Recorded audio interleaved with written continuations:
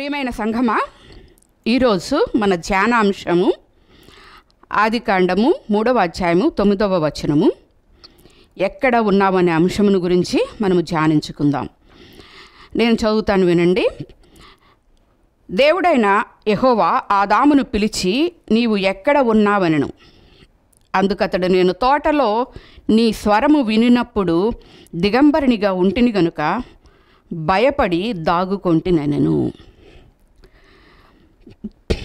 మనం చూసినట్లయితే ఈ వాక్య భాగము మనకందరికీ సుపరిచితమే.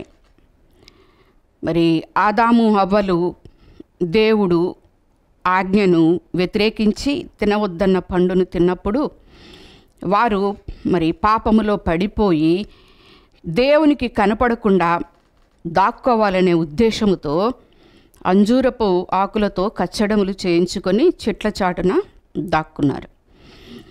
దాక్కున్నప్పుడు దేవుడైన యెహోవా మరి ఏదెను వనములోనికి వచ్చినప్పుడు ఆయన ఆదామును పిలుస్తూ అడుగుతున్న ప్రశ్న ఇది, ఆదామా ఎక్కడ ఉన్నావు అని. మనము ఆలోచించినట్లయితే ఈ ప్రశ్న మనకి కొంచెం విచిత్రంగా అనిపించవచ్చు. ఎందుకంటే దేవుడు అనంత జ్ఞాని, ఆయన సమస్తము ఎరిగినవాడు.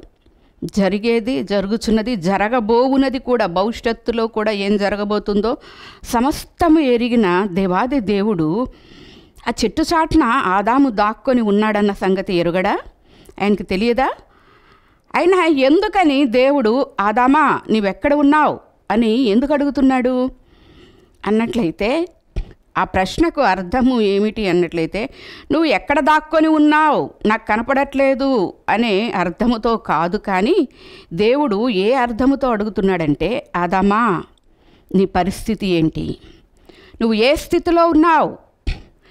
నేను నిన్ను పరిశుద్ధునిగా, పాపమెరుగని వానిగా, పవిత్రునిగా నిర్మించాను కదా. నా స్వరూపమందు నా స్వహస్తాలతో నిన్ను నిర్మించాను కదా. నేను నిన్ను ఉంచిన పవిత్రమైన స్థితిలోనే ఉన్నావా, లేదా పాపము చేసి పడిపోయిన స్థితిలో, చచ్చిన స్థితిలో ఉన్నావా అనే అర్థముతో దేవుడు ఆదామును అడుగుతున్నమాట.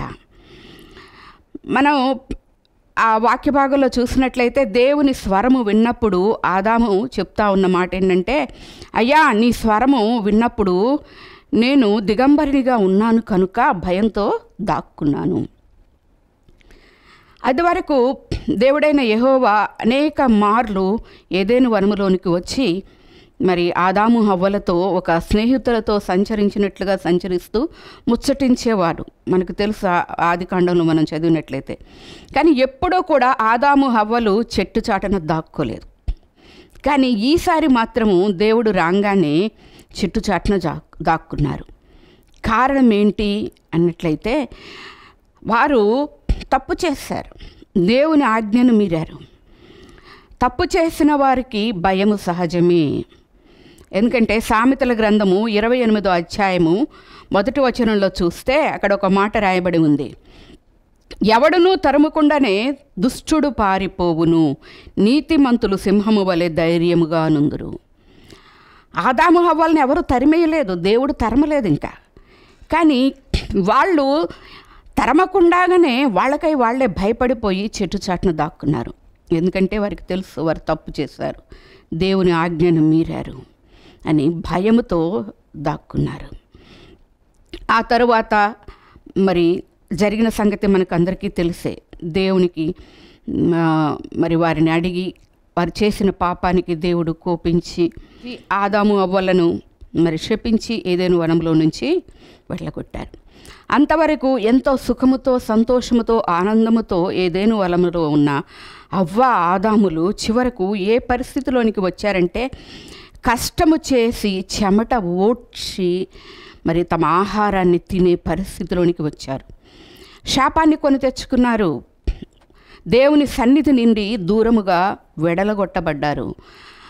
ఎంతో సంతోషంగా, ఆనందంగా అంతవరకు గడిపిన వారి జీవితము కష్టాల పాలైంది, శ్రమల పాలైంది, చావును కొని తెచ్చుకున్నారు. అలాగే మనం బైబిల్ గ్రంథంలో కనుక చూసినట్లయితే అనేక మంది దేవుడు తమకిచ్చిన స్థితిలో కొనసాగకుండా, దేవుడు తమనుంచిన ప్రదేశంలో ఉండకుండా, లేదా దేవుడు తమకు అప్పగించిన బాధ్యతలను నిర్వర్తించకుండా దేవుని ఆజ్ఞను మీరుట ద్వారా తమ పైకి శాపాన్ని కొని తెచ్చుకున్నారు. కొంతమంది మరణాన్ని కొని తెచ్చుకున్నారు. వారిని కూడా మనం ధ్యానించుదాం. వారి జీవితాలని ధ్యానించి చూచుట మూలంగా వారు తెచ్చుకున్నట్లుగా మనము కూడా మన మీదికి, మన కుటుంబాల మీదికి శాపాన్ని తెచ్చుకోకుండా జాగ్రత్త పడదాం. మొట్టమొదటిగా చూసినట్లయితే 2 సమూయేలు గ్రంథము 11వ అధ్యాయము 2వ వచనము. ఒకానొక దినమున ప్రొద్దుగుంకు వేళ దావీదు పడక మీద నుండి లేచి రాజనగరి మిద్దె మీద నడుచుచు పైనుండి చూచుచుండగా స్నానము చేయు ఒక స్త్రీ కనబడెను. ఆమె బహు సౌందర్యవతి అయ్యుండుట చూచి దావీదు దాని సమాచారము తెలుసుకొనుటకై ఒక దూతను పంపెను. ఈ సందర్భాన్ని కనుక మనం చూసినట్లయితే అది రాజులందరూ కూడా వసంతకాలమున యుద్ధానికి వెళ్ళే సమయం. అంటే దావీదు మహారాజు కనుక ఆయన కూడా యుద్ధానికి వెళ్ళాలి. అయితే దావీదు యుద్ధానికి వెళ్లకుండా తన సైన్యాధ్యక్షుడైన యోవాబును యుద్ధానికి పంపించాడు. వాళ్ళందరూ వెళ్ళి యుద్ధము చేస్తూ ఉన్నారు. దావీదైతే ఇంట్లో ఉండిపోయాడు, రాజనగరిలో ఉండిపోయి ఏం చేస్తూ ఉన్నాడు అన్నట్లయితే హాయిగా తినేసి నిద్రపోయి సాయంకాలము వేళ లేచి ఆ మిద్దె మీద పచారులు చేస్తూ ఉన్నాడు. ఆ పచారీలు చేస్తున్నప్పుడు ఆయన కన్ను స్నానము చేస్తున్న ఒక అందమైన స్త్రీ మీద పడింది. వెంటనే దావీదు యొక్క మనస్సు చెలించిన వెంటనే అతను ఏం చేశాడంటే తన భటులను ఒకరిని పంపించి ఆమె ఎవరో అని ఆమె అడ్రస్ కనుక్కొని ఆమెను తన రాజనగర్కు పిలిపించుకొని ఆమెతో పాపము చేశాడు. చూసారా, దావీదు యొక్క జీవితాన్ని కనుక మనం గమనించినట్లయితే దావీదు గురించి దేవుడు ఎంతో గొప్పగా చెప్పాడు. ఏమనంటే దావీదు నా హృదయానుసారుడు అని. దావీదుని ఎన్నుకున్నాడు, తన అన్నలందరినీ కాదని చివరివాడైన దావీదును దేవుడు ఎన్నుకొని తన రాజ్యము మీద నియమించాడు.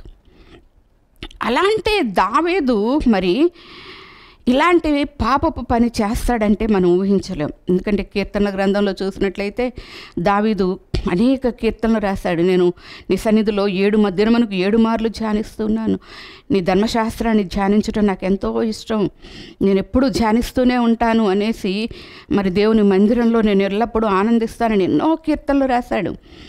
అలాంటి దావీదుకి తెలవదా ధర్మశాస్త్రాన్ని నిత్యము ధ్యానించే దావీదుకు పొరుగువాని భార్యను ఆశించుట పాపము, తప్పు, అది దేవునికి వ్యతిరేకమైన కార్యము, దేవుని ఆజ్ఞను ధిక్కరించటమని దావీదుకు తెలవదా?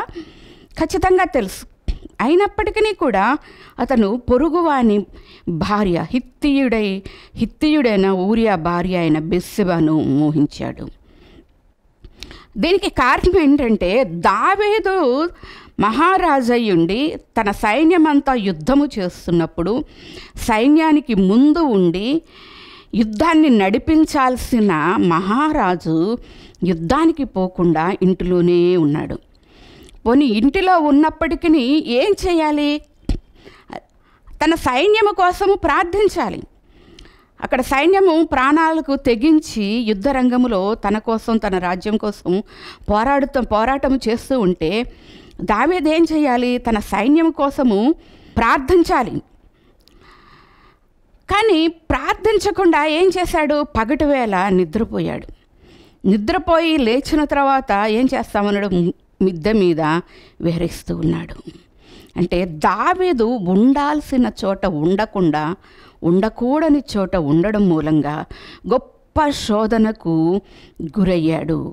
మరి బైబిల్ గ్రంథంలో చూసినట్లయితే దావీదు తన జీవితకాలం అంతటిలో ఒక్క ఊరియా భార్య అయిన బెత్షెబా విషయములో తప్ప ఎన్నడూ కూడా దేవుని ఆజ్ఞను మీరలేదంట. అలాంటి దావీదు అలా శోధనకు గురైపోయాడు. నిజమే, దేవుడు తనను ఉంచిన స్థలంలో ఉండకుండా, ఉంచిన స్థితిలో ఉండకుండా పక్క చూపులు చూస్తే చాలా భయంకరమైన శాపాన్ని కొని తెచ్చుకుంటారు. వెంటనే భటులు వెళ్ళి ఆ బెత్షెబాను తీసుకొని వచ్చినప్పుడు దావీదు ఏం చేశాడంటే ఆమెతో పాపము చేశాడు. ఆ తరువాత ఆమె గర్భవతి అయింది. గర్భవతి అయినప్పుడు దావీదుకు కబురు చేసింది, నేను గర్భవతిని అయ్యాను అని చెప్పినప్పుడు దావీదుకు భయం వేసింది. ఎందుకంటే మరి భర్త ఏమో యుద్ధములో ఉన్నప్పుడు ఈవిడే భార్య గర్భవతి అయితే ఆమె మరి ఎవరితోటో అక్రమ సంబంధం పెట్టుకున్న విషయం బయటపడిపోతుంది. అక్రమ సంబంధం పెట్టుకుంటే ఆ రోజులలో శిక్ష ఏమిటి అన్నట్లయితే ఆమెను ఊరు వెలుపలకు తీసుకెళ్ళి రాళ్లతో కొట్టి చంపాలి.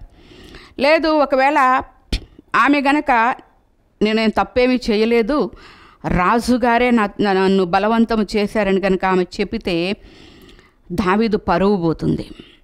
అందుకని దావీదు భయపడిపోయి ఆయన ఏం చేశాడంటే ఒక పన్నాగం పన్నాడు. ఏమని అంటే ఈ గర్భము నా వలన కాదు ఊరియా వలనే వచ్చింది అని మరి జనులందరూ అనుకునేలాగా యుద్ధరంగముందున్న ఊరియాను ఇంటికి పిలిపించాడు. పిలిపించి రాజనగర్కు పిలిపించి చాలా ప్రేమగా ఉన్నట్టుగా మాట్లాడుతూ నటన చేస్తూ ఉన్నాడు. చేసి తన భార్య దగ్గరికి వెళ్ళమని 2 సార్లు పురమాయించినప్పటికీ కూడా ఈయన దావీదు కంటే కూడా నిష్ఠ కలిగిన వాడుగా కనిపిస్తున్నాడు ఈ సైనికుడు. ఈయన ఏం చేస్తూ ఉన్నాడు, 2 సార్లు దావీదు ప్రలోభ పెట్టినప్పటికీ మత్తుడయ్యేంత వరకు మద్యము తాగించినప్పటికీ కూడా అతను ఏం చేస్తున్నాడు, తన ఇంటికి పోకుండా అక్కడ గేటు దగ్గరే పడుకున్నాడంట. దావీదు అడిగినప్పుడు ఏమంటున్నాడు, నా తోటి సైనికులందరూ ప్రాణాలకు తెగించి యుద్ధరంగమందు పోరాడుతూ ఉంటే నేను వెళ్ళి నా భార్యతోటి సంతోషించాలా, ఇది సమయమా సందర్భమా అని మాట్లాడుతూ ఉన్నాడు. అంటే చూడండి ఆ సైనికుడికి దేశము పట్ల రాజుగారి పట్ల ఎంత శ్రద్ధో ఎంత భక్తో చూసారా. కానీ దావీదు మరి తను చేసిన తప్పు నుండి మరి తప్పును కప్పిపుచ్చుకోలేక ఏం చేశాడు, చివరకు యుద్ధరంగమందు ఆ సైనికుని ముందు పెట్టి చంపించమని యోవాబుకు లెటర్ రాసి ఆ ఊరియాతోటే పంపించాడు. మరి ఆ యోవాబు మాయోపాయము చేత యుద్ధరంగమందు ఊరియాని చంపించాడు.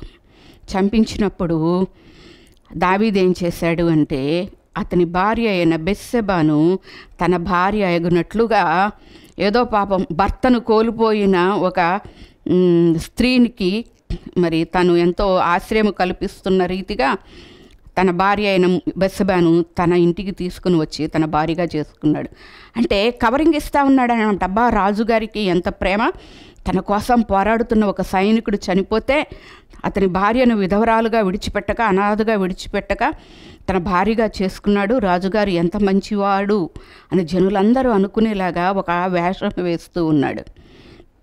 కానీ అక్కడ చదివినట్లయితే ఆ వేషము దేవునికి ఎలా కనిపించిందంట అంటే 2 సమూయేలు గ్రంథము 11వ అధ్యాయము 27వ వచనంలో చూస్తే, అంగలార్పు కాలము తీరిన తరువాత దావీదు దూతలను పంపి ఆమెను తన నగరికి తెప్పించుకొనగా ఆమె అతనికి భార్య అయి అతనికి ఒక కుమారుని కనెను. అయితే దావీదు చేసినది యెహోవా దృష్టికి దుష్కార్యముగా ఉండెను. చాలా డ్రామా ఆడాడు, అన్నీ చేశాడు, కానీ దేవుని దృష్టి నుండి మాత్రం తప్పించుకోలేకపోయాడు. చూడండి ఒక పాపము ఎన్ని రకాల అనర్థాలకు దారితీస్తుందో.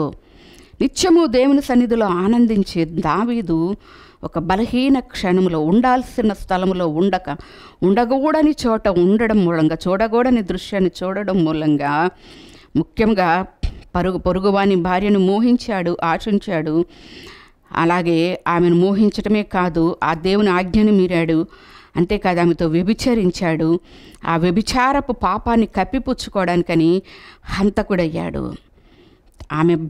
ఆమె భర్తను యుద్ధరంగమందు చంపించాడు.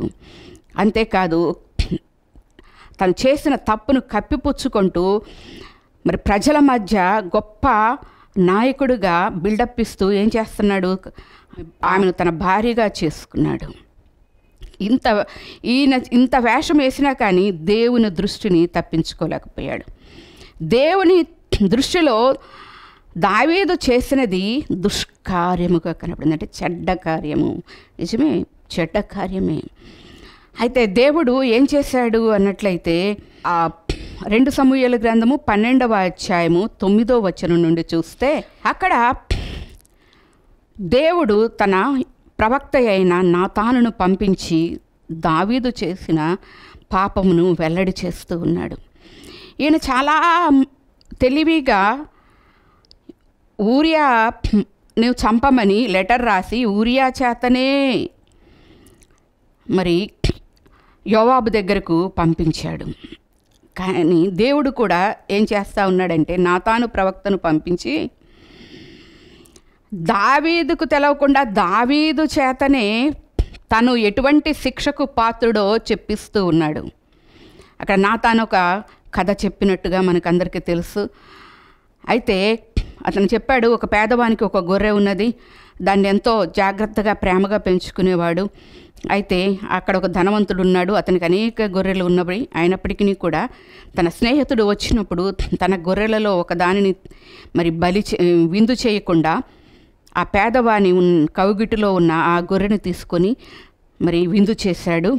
ఇలాంటి వాడు ఏ శిక్షకు పాత్రుడు అన్నప్పుడు దావీదు చెప్పాడు, ఖచ్చితంగా అట్లాంటి వాడు మరణానికి పాత్రుడు, అతను చావాల్సిందే.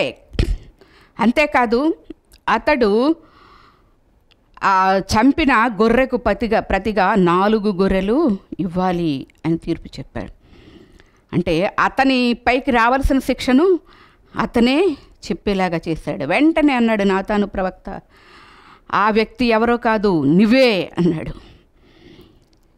అంతేకాదు ఇంకా ఏం మాట అన్నాడంటే 9వ వచనం, నీవు యెహోవా మాటను తృణీకరించి ఆయన దృష్టికి చెడుతనము చేసితివేమి? హిత్తీయుడగు ఊరియాను కత్తిచేత చంపించి అతని భార్యను నీకు భార్య అగునట్లు నీవు పట్టుకొని ఉన్నావు. అమ్మోనీయుల చేత నీవు అతని చంపితివి కదా.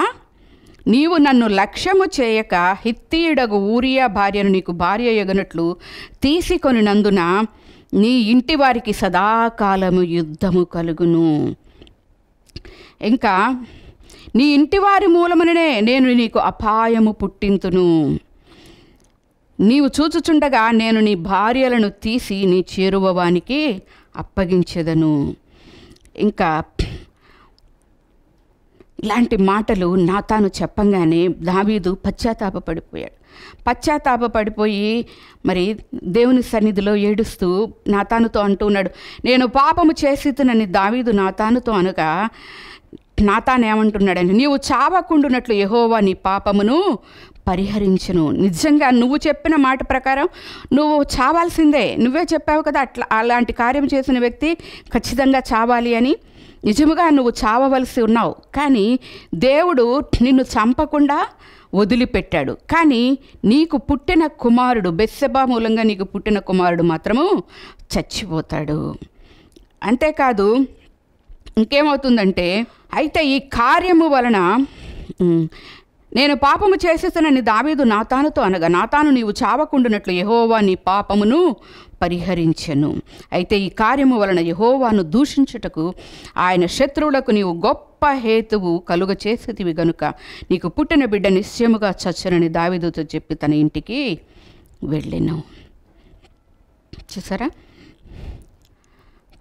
నిజంగా నువ్వు చేసిన తప్పుకు నువ్వు చావాలి, కానీ దేవుడు నువ్వు చావకుండా నిన్ను క్షమించాడు. కానీ నీకు పుట్టిన బిడ్డ నిశ్చయముగా చస్తుంది. ఆ తర్వాత ఇంకా దావీదు కుటుంబములో జరిగిన కార్యాలు చూసినట్లయితే తన సొంత కుమారుడే అబ్షాలోమే దావీదును తరిమాడు. దావీదు చరిత్ర కనుక చూసినట్లయితే మనకు తెలుసు, తన కుమార్తె తామారును మరి దారుణంగా మరి అత్యాచారం చేయబడింది. అలాగే అబ్షాలోము రాజ్యాన్ని చేజిక్కించుకోవడానికని మరి మాయోపాయం చేత దావీదును సింహాసనం నుండి దింపివేసి తాను సింహాసనాన్ని ఎక్కాడు. దావీదు మరి అబ్షాలోము నుండి తప్పించుకోవడానికై కాళ్లకు చెప్పులు కూడా లేకుండా నెత్తి మీద బుగ్గి పోసుకుంటూ ఏడ్చుచు అరణ్యములో తన వారితో కలిసి పారిపోయాడు. చివరకు అబ్షాలోము దారుణంగా చంపబడ్డాడు. చాలా చాలా దారుణమైన సంఘటనలు తన కుటుంబంలో జరిగాయి. తాను వెళ్ళినప్పుడు తాను వదిలిపెట్టిన తన భార్యలు 10 మంది భార్యలు ఉన్నారంట. వారిని మరి అబ్షాలోము చెరబట్టినట్టుగా మనం చూస్తూ ఉన్నాం. దావీదు చేసిన ఒక్క భయంకరమైన ఆ పాపము మూలంగా తన కుటుంబము యావత్తు శాపగ్రస్తమైపోయింది. అయితే మనకందరికీ తెలుసు 51వ కీర్తనలో దావీదు ఎంతో పశ్చాత్తాపడ్డాడు, దేవుని సన్నిధిలో ఏడ్చాడు, ఎన్నో రకాలుగా దేవుని ప్రాధేయపడ్డాడు. కనుకనే తిరిగి తను రాజ్యాధికారానికి రాగలిగాడు. దేవుని యొద్ద నుండి క్షమాపణ పొందుకున్నాడు. ఆ చనిపోయిన బిడ్డకు బదులుగా మహాజ్ఞాని అయిన సొలొమోను అనే ఒక కుమారుణ్ణి సంపాదించుకోగలిగాడు. చూసారా, ఇక్కడ దావీదు తాను ఉండవలసిన స్థలములో ఉండక దేవుడు తనకిచ్చిన మరి స్థానమును నిలుపుకోక మిద్దె మీద సంచరించి బద్ధకస్తుడై ఉండడం మూలంగా గొప్ప శోధనలో పడిపోయాడు. తాను చేసిన పాపం మూలంగా తన మీదికి తన ఇంటి వారి మీదికి శాపము తెచ్చుకున్నాడు. మనము అలా ఉండకూడదు. మన కుటుంబాల్లో చూసినట్లయితే ఈరోజు ఎంతో అశాంతి, మరి సమాధానము లేని స్థితి ఉంది. కారణం ఏంటంటే తల్లిదండ్రులు బాధపడుతూ ఉంటారు, మా బిడ్డలు మా మాట వినటం లేదు. ఇదివరకు పూర్వకాలంలో ఒక్కొక్కళ్ళకి 9 మంది 10 మంది పిల్లలు ఉన్నప్పటికీ కూడా అందరినీ మంచి మార్గంలో నడిపించేవారు, మంచిగా పెంచేవారు, అందరినీ ప్రయోజకులు చేశారు. ఇప్పుడు ఒకరు లేక 2 పిల్లలు. ఆ 2 కూడా సరైన పద్ధతిలో పెంచలేక తల్లిదండ్రులు బాధపడుతూ ఉన్నారు. మా పిల్లలు దారి తప్పిపోయారు అని బాధపడుతూ ఉన్నారు. కారణం ఏంటి అన్నట్లయితే ప్రియమైన తండ్రి, ప్రియమైన తల్లి. తండ్రి కుటుంబానికి యజమాని. తాను కుటుంబానికి ముందుగా శిరస్సుగా ఉండి తన కుటుంబాన్ని ఒక క్రమమైన పద్ధతిలో నడిపించాలి. ఆ తర్వాత స్థానము తల్లిది. ఈ తల్లిదండ్రులు తమ బాధ్యతలను మర్చిపోయి, తండ్రి తన కుటుంబానికి శిరస్సుగా యజమానిగా ఉండి తన కుటుంబాన్ని నడిపించాల్సిన తండ్రి తన పద్ధతిని విడిచిపెట్టి నువ్వు పొద్దస్తమానం బార్లంట తిరుగుతూ పేకాటలాడుతూ రాకూడని మరి చేయకూడని పాపకార్యాలు, అక్రమ సంబంధాల్లో మునిగి తేలుతూ నువ్వు పగలు రాత్రు బయట తిరుగుతూ నీ కుటుంబాన్ని పట్టించుకోకపోతే ఏమవుతుంది? నీ కుటుంబము శాపగ్రస్తమైపోతుంది. నీ కుటుంబంలో శాంతి ఉండదు. నువ్వు నీ యందు భయభక్తుల చేత నీ బిడ్డలు క్రమ పద్ధతిలో పెరగాలి. నువ్వు తండ్రి పిల్లలను భయపెట్టి వారిని ఒక మంచి మార్గంలో నడిపించాలి. వారిని భయపెట్టి మాత్రమే కాదు, వాళ్ళకు ఒక మార్గదర్శిగా ఉండాలి.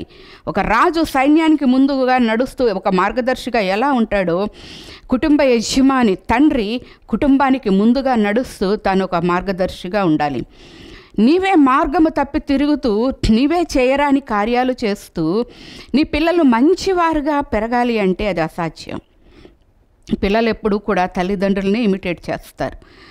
తల్లి కూడా తన బిడ్డలకు మరి ఆదర్శప్రాయంగా ఉండకుండా తాను కూడా మరి పొద్దస్తమానం టీవీ సీరియల్స్ చూస్తూ లేదా ఎదుటివారి మీద సాడీలు చెప్తూ ఆ ఇంటికి ఈ ఇంటికి వెళుతూ అందరినీ దూషిస్తూ అందరితో గొడవలు పడుతూ ఉంటే పిల్లలు తమ మనశ్శాంతిని కోల్పోతారు. మనము తల్లిదండ్రులుగా బిడ్డలతో గడపాల్సిన సమయాన్ని వాటితో గడపక మన వ్యసనాల కోసం వాటిని ఖర్చు పెట్టి పిల్లలు మాత్రం మంచి మార్గంలో క్రమశిక్షణలో పెరగాలంటే అది అసాధ్యం. కాబట్టే ఈరోజు కుటుంబాల్లో అశాంతి.